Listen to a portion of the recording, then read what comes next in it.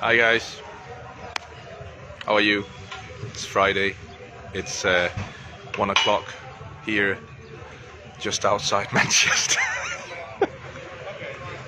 No, it's 1 o'clock here in Spain, and I'm sat about 4 kilometers from the centre of Malaga in the emblematic neighborhood of Pedregalejo. I've got the beach of Pedregalejo just behind me.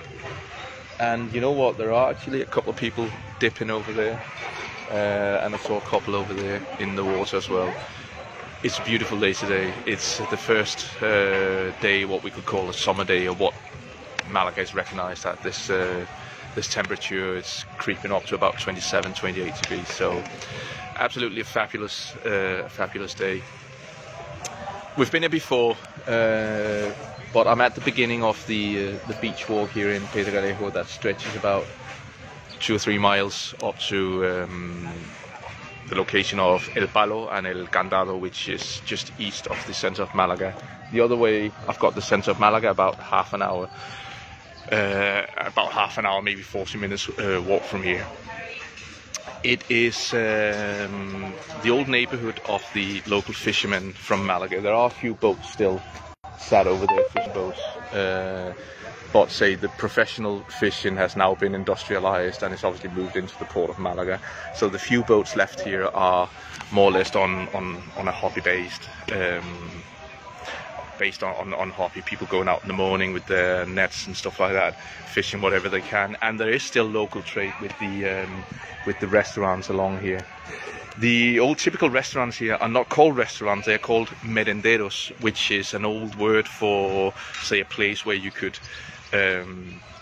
relax and just have a break coming in from the day's work of fishing. Then you had a merendero where you can sit down and relax. You have it in the campo as well for the workers in the campo. Merenderos, that means just a place where you can shelter a bit for the sun and have a rest. And this name has been attached to these restaurants along here. Now they're obviously more commercialized with a menu and waiters and everything, but the name merenderos has been kept. There are, apart from if you're not into, say, grilled fish and fried fish and stuff like that, which are the main dishes in this area, there are more, say, contemporary restaurants that offers you burgers, salads, steaks and stuff like that. And again, a couple of miles up here, loads of cocktail restaurants where you're actually sitting on the beach enjoying a gin tonic or a beer in this beautiful location. I'm now on one of these, we call them espigones, which is basically a concrete platform in the out in the sea to break the waves. I said we're 5 kilometers away from the centre of Malaga, and again, I can't say it enough. We've got 5 choices of parks within 45 minutes driving, or on a bus or on a train to get to these fabulous locations here. We've got one inland, which is near the location of Antequera. The village is called Humilladero. We were there last week, where I showed you a home. We've got 2 parks east of Malaga, which is sat in Vélez and in Torre del Mar. One is a bit inland and one is on the sea. And obviously you got the 2 very famous locations of Fuengirola and Marbella, southwest of Malaga. And we've got choices of new and second-hand mobile homes on all of these parks. The ground rent starts from about 2,250 euros a year. So there are in between very affordable locations, prime locations on the beach in Marbella or on the beach in Torre del Mar. Due to the travel restrictions that you are suffering, hi Jette, how are you? Due to the travel restrictions that especially the Brits are suffering, we are still offering video viewings, we're still offering calls on WhatsApp, on Skype, on Messenger, on whatever you prefer, and that way we can show you the parks, the plots. I'm going to take this one off, there's nobody here anyway, so still taking calls on or doing video lives with you on WhatsApp and Facebook and so on, to show you the parks, show you the available plots, show you the mobile homes we've got, and we're well aware it's not the same as traveling out and see it for yourself, but is the best we can do at the moment. We give you the opportunity to reserve your plot and or your mobile home for only £995. That is fully refundable. That is just to reserve your plot and your home until you can travel out and see if what you thought was your location is actually the one that you thought it was. As I said, we still got a few left on the 5 parks I've just mentioned here in the south of Spain.